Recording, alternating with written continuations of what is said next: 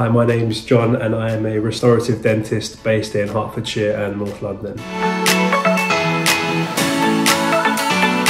I got into dentistry mainly because I'm quite an artistic person, but I also like science, so it's a good combination of both those things. I feel like without the artistic side, it's very difficult to plan and execute. Probably not mine, but a story I did hear from a friend.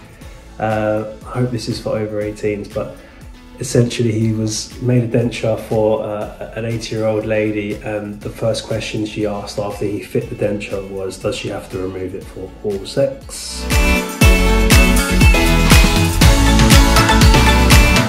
Lots of sitting around, lots of eating, a few home workouts, but one of the best things actually that came out of lockdown was that I learned the piano. And now it is a massive hobby of mine. I play it quite regularly and I find it super relaxing. So yeah, play the piano during COVID lockdown.